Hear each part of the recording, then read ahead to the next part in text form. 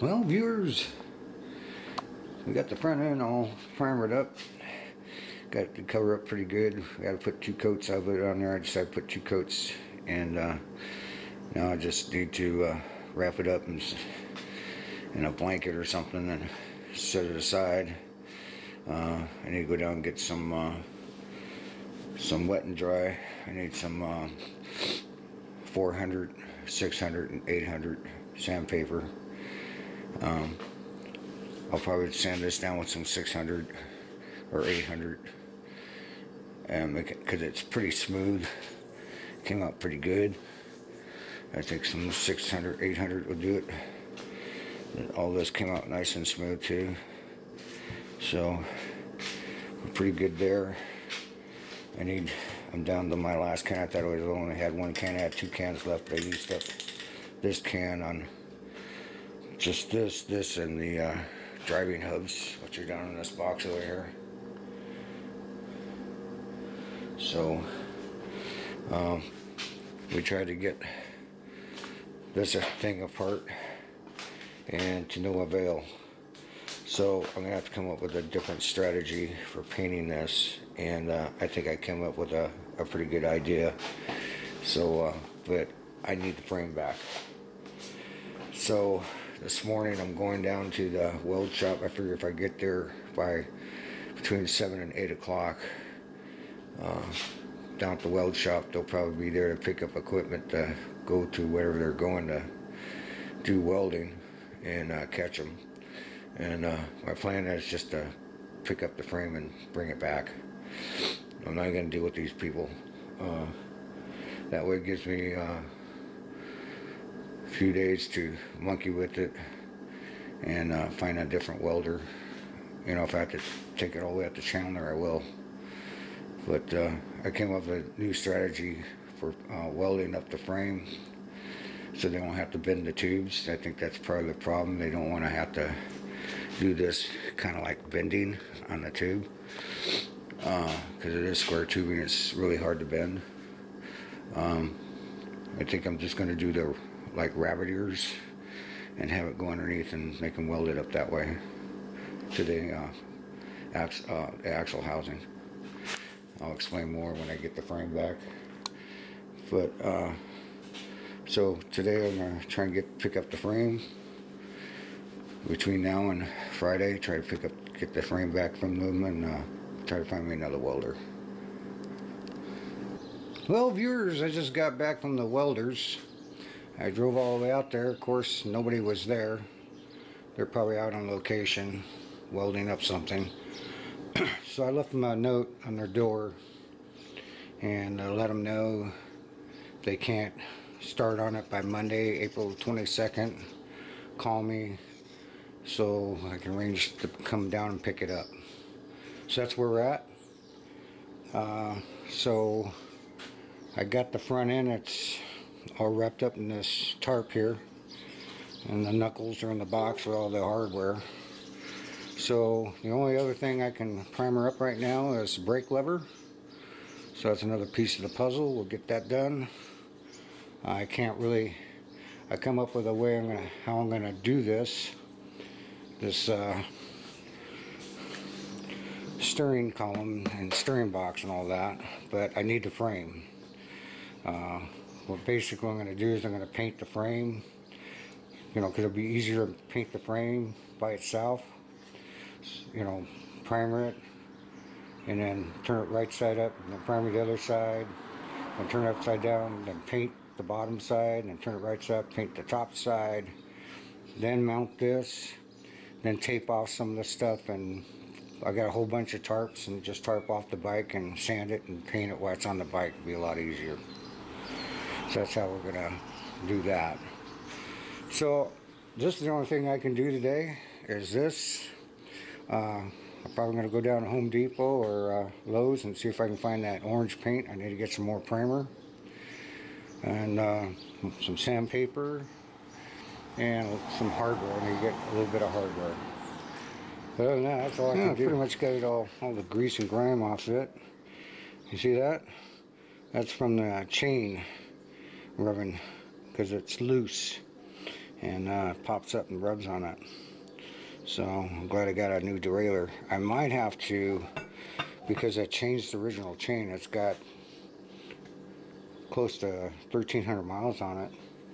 So I might have to take a couple links out of that chain because it's probably stretched out. And that might be the reason why the derailleur was kicked back the way it was. But I have a new derailleur just in case. But we got a lot of chips everywhere in this thing. So I have to feather out all these chips and feather this out the best I can and paint it up. You never see this anyway, it's on the bottom. And so we'll get that out of the way next. Well, viewers, it looks like leaving a note on somebody's door at their business works. I got a call from Julian, and of course the wife's gone. She's gone to Chandler for weekly shopping. That usually is an all-day thing. Anyway, he called and said, your frame's done. Fabulous. So I'm having a much better day today. Sounds like I'm gonna have an excellent day tomorrow. So I gotta go pick it up at 7 o'clock tomorrow morning. So meanwhile, got all the spot primering done. Feathered that out pretty good. It came out pretty good.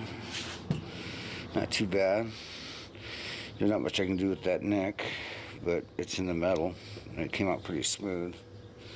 So it looks like we just need to sand down this whole thing and go ahead and primer it up, and this will be out of the way. And then I think I'm just gonna take it easy for us today and then worry about start a new day with the frame. Well, viewers, I couldn't ask for a better day. Guess what we got in the mail just a few minutes ago? I just unpackaged it. The new speed controller. Also, I've been waiting on these little guys. These little guys are caps that go over the cranks, you know, where you put the bolt in to tighten up the cranks. I didn't like those little plastic ones, so I got these metal ones. And they go with these little O-rings, and they just pop them in. So I can paint those or do anything I want with them. So we got the frame ready, pickup for tomorrow. We got the speed controller. We got everything we need. Now it's a matter of finding paint. And by the way, when it came in the box, it was wrapped in bubble wrap and all that, but no invert switch. So I'm going to assume that I can hook this up with the golf cart invert switch, you know, the forward reverse switch.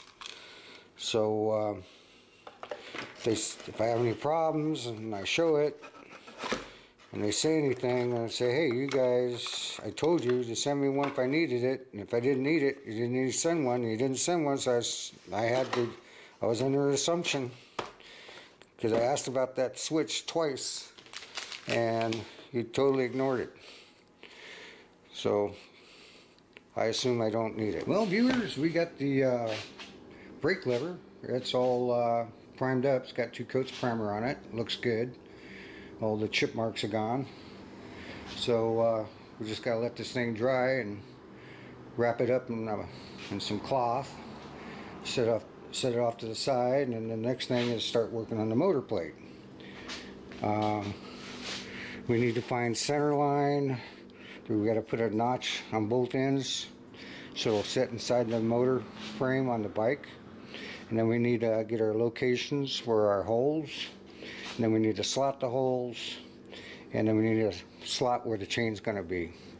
Once I get that done, then we're going to take it off the bike and set it aside, and then we're going to start on that motor kit, make sure that that controller they sent me works, and make sure that solved my problem. But I'm very confident that was the problem, because I wasn't getting the voltage I was supposed to be getting out of that controller. So those are the two objectives we want to try and get done in this episode.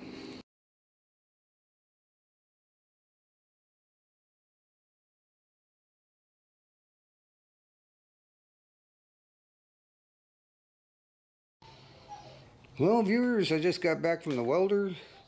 It's all been welded up. Looks good. So we're gonna get ready to do our motor plate. And you can see this aluminum plate's longer and how that's gonna fit, because we're gonna have to notch it in the front and the back on center line. And that way it's gonna fit in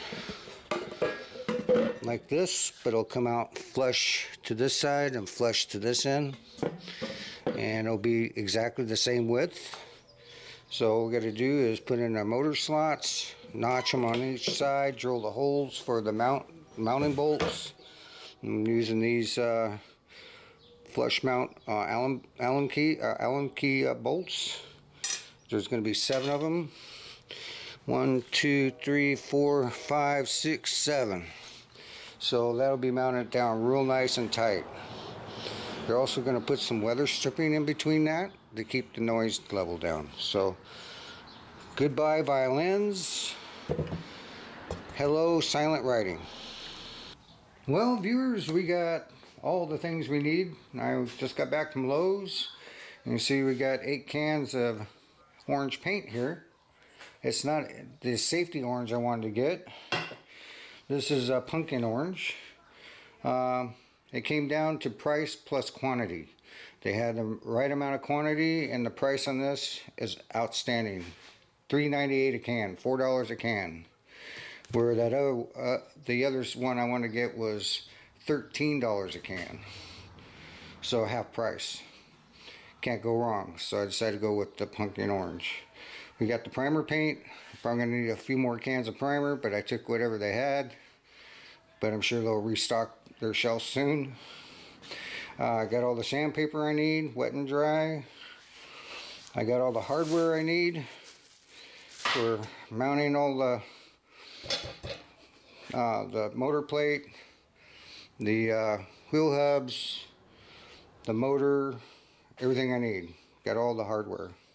I got some blades for the jigsaw here for cutting metal. That should do the job. And we got ourselves a good square here so we can do the math and mark out the plate. So first thing I'm going to do is mark out this plate, get all my marks in, and start doing the cutting and drilling and slotting and get it mounted on the bike. And once I get it mounted on the bike, I'll be done with it. So we got our notches marked out. This is our center line, and these are our notches. I'm going because these are 1-inch tubes. I'm going 1.5 inches wide, 1.5 inches deep, so that way it'll give me a 1/4 inch on each side, and each side this way from top to bottom. So now the next step is to drill a big enough hole so that that blade will fit in the hole, so we can cut it this way and cut it that way and cut it that way, or this way or that way, whatever. We're going to draw a hole here and a hole here real close to, as close as we can to that corner on each side, and over on this one also. Once we get that cut out, then we can set it inside the frame, and then we can center it up, clamp it down, then we can go ahead and drill our holes from the bottom through the plate. I'm going to just use the 4 holes for at the moment. We'll bolt it down, then we'll set our motor on here, and we'll mark the motor mount. We'll scribe it or mark it with a silver marker, the center line to that, and match up the center lines on the motor front and back, and mark our holes, and then we'll figure out how much distance we need to make the slots based on this, these slots here, and we'll do the slots. Well, viewers, I got the motor plate sitting inside the frame. It's not bolted down yet, but I just want to give you an idea. This is kind of the layout. The motor, this is the 12-volt battery system for the lighting system, so we're going to include that. We're going to drill the holes for that as well. Drill the holes for the motor. Now I want to point out something. I don't know if you can tell, but see how we got these, it looks pretty crappy, but like I said, bending this tubing is not easy. And you see how this side came out pretty nice, and this side didn't come out as nice. So what do? Well, I got it covered, literally. We're going to put some plastic. We're going to mount some plastic up in here, and this switch is going to get mounted underneath with the address nut right here for the battery and the battery cable. We're going to do both sides because all I need is 2 inches. And we'll do this side with this like so. So we have plenty. This is that bumper that was sitting out on the street like this, and the dark street was much longer. I've been using it up, but I was coming down the street on my Rad Rover about 25 miles an hour and full speed. I had the stock light on it, so it didn't illuminate the road too well, and I came up on this thing and I didn't know what it was. I hit the brakes and I went into a slide, into a Brody, and then I let off the brake and it came back up on me and almost fell. Damn near wiped out. And I go, WTF? And I went back and I picked this thing up, and it's a bumper that somebody lost. So I dragged it off to the side of the road and put it in the field, let it by a field. I thought, well, maybe they'll come by and get it. They wanted it. So a couple days went by and it was still there, so I drag it home. My wife goes, you better not start hoarding stuff. And I go, well, this is something I might be able to use. And what's nice about this stuff, you can heat it up, you can bend it, and once it cools, it'll stay there. So you can form it. So I already made a terminal block holder. I made up a battery indicator holder. I made up a console bar with switches on it. So this is really coming in handy. So looks like I'm going to use up a lot of this for this build. So we're just basically going to cover this up. And it's just about the same thickness as this plate, just a little less, but not much. So that's going to look good. So we got that covered. But I did mess up on my measurements.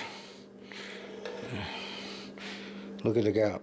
That should have been here. I went 1.5 inches. I should have went 1.25 inches, because 1.25 inches, 1.25 inches, 1.25 is a half. I did it right this way. I did it wrong this way. But with the battery here and the motor up like that, you won't be able to tell that much. So we're good.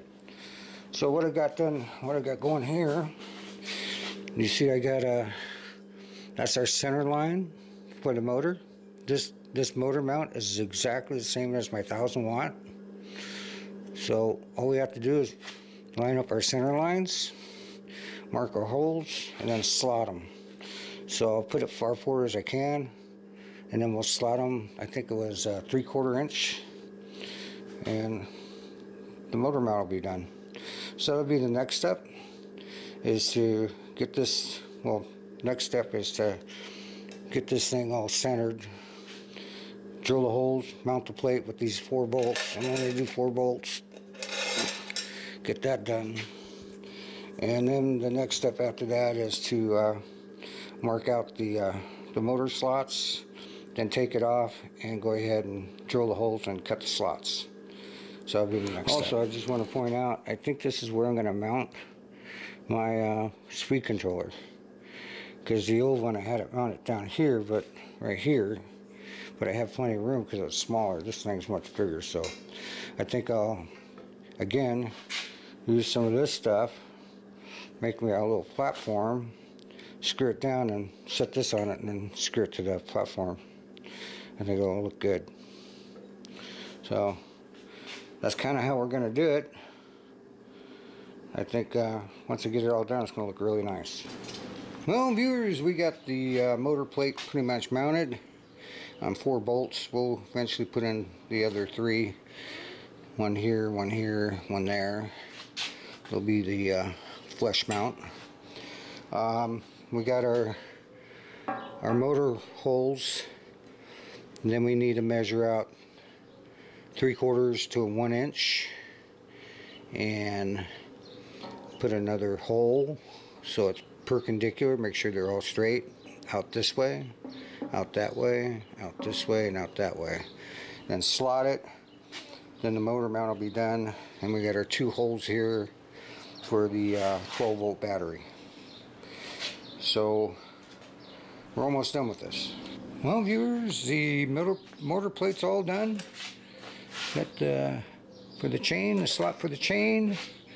The motor adjusts up and back and forth. That's right on the center line. In the front and in the back. The battery's all mounted in. That's for the lighting system.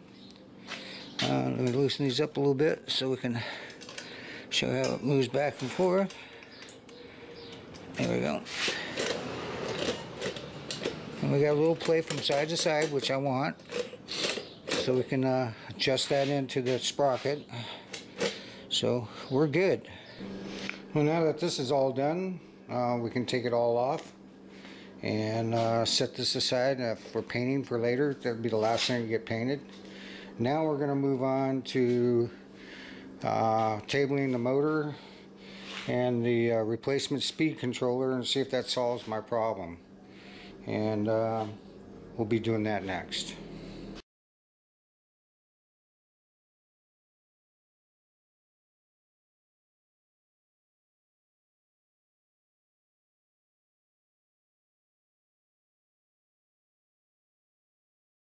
Well, viewers, we got this motor kit all laid out and hooked up. We're using the original harness that came with the kit. These are the things we're not using. We're not using the gears. I don't know what this was for, I can't remember. But we're using, this is the throttle, this is the power switch, this is for the inverted gears for forward and reverse, and this is for the battery indicator. These are the motor wires, they're all hooked up. Green to green, blue to blue, yellow to yellow. The hall wires are plugged in. You can't get that wrong, it plugs in one way.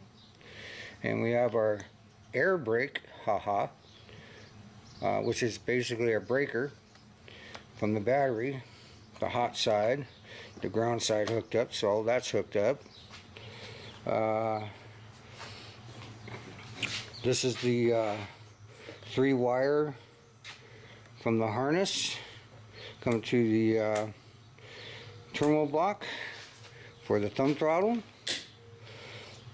This is the wire coming to the terminal block for the battery indicator, which tells me the state of the battery. This is the power switch to the power, and this is your invert switch for forward and reverse, which we're replacing because this, if you remember, this has a only one position it works in, reverse, no other position. It's defective. And I asked them to send me one in a kit if I needed it, or if this was acceptable to use. Then they didn't need to send me one, and they didn't send me one, so I assumed I can use this. It's basically the same deal. So everything's hooked up. I verified all my wiring. Well, I did continuity test on all the wires to make sure all the wires don't have, or you know, because I made up my own plugs here, here, here, and here, and I just wanted to make sure. And on these, so I did continuity tests because they're all wired together from here all the way through, and no shorts, so we're good. So there shouldn't be any reason why this doesn't work. So we're getting ready to turn this on and see what happens. Just to point out, remember that bumper I was showing you? That was made from the bumper. That was made from the bumper, and this was made from the bumper. I had a different, I'm going to be cutting this off because I'm not going to use this part of it, but this is the control center. Ooh, look at that, we got power. And the battery's not on. You know what that's from? When you power this up, it has a capacitor in there, and it stores electricity. And it's really a good idea to drain that out. That'll go dim, and finally will go out. Yeah, it went out, so no more power. So, one word of advice: if you're working on one of these things and you turn on the power, make sure that you bleed the capacitor inside here. Other than that, you start monkeying around with the wires, you could get shocked. And let me tell you, 48 volts will burn your fingers pretty well. Enough to arc weld stuff together. Okay, so we're getting ready to start this thing. Well, viewers, here goes nothing. Got the key. Just turn on the battery. The system's on. I got a light on the battery thing here. We're going to check and make sure we got bolts coming to the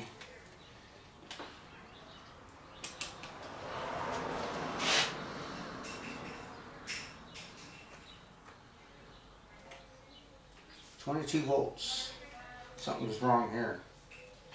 I'm only getting 22 volts from the battery. So we got a problem coming from the battery. So we're going to have to check that.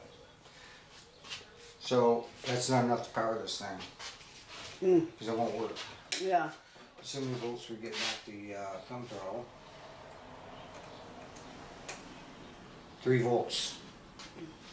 So something's rotten in Denmark. Let me see what the battery indicator says. It says 23.5 volts.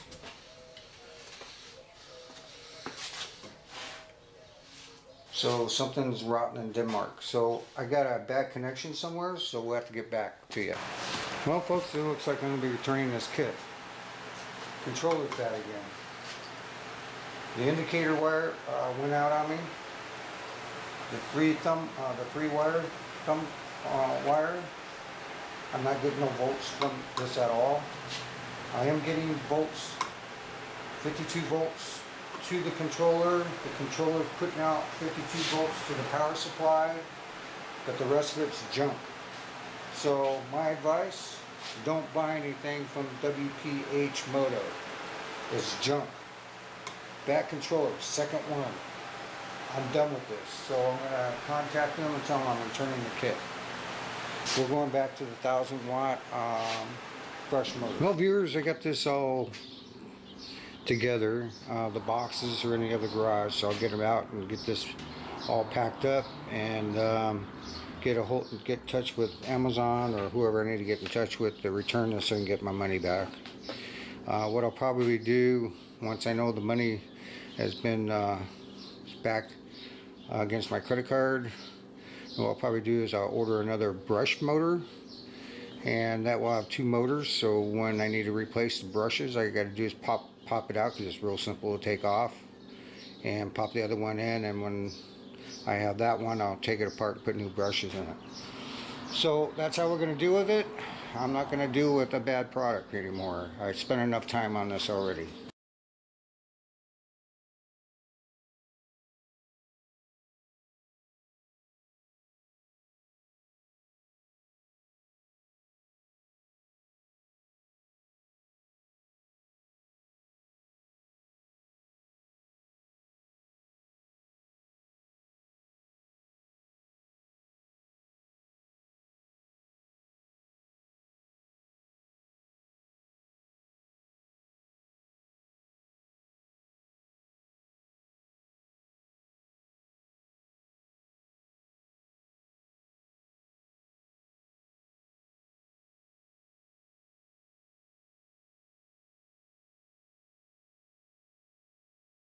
Now we can get moving on the frame, start prepping this all up for painting.